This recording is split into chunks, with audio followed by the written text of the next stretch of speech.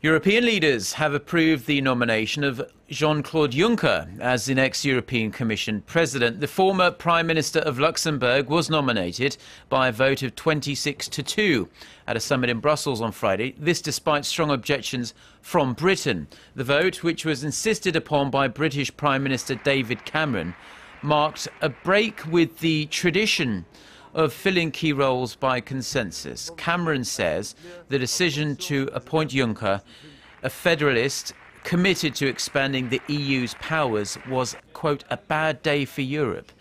Juncker must now appear before the European Parliament and win a confirmation vote set for mid-July on his policy agenda.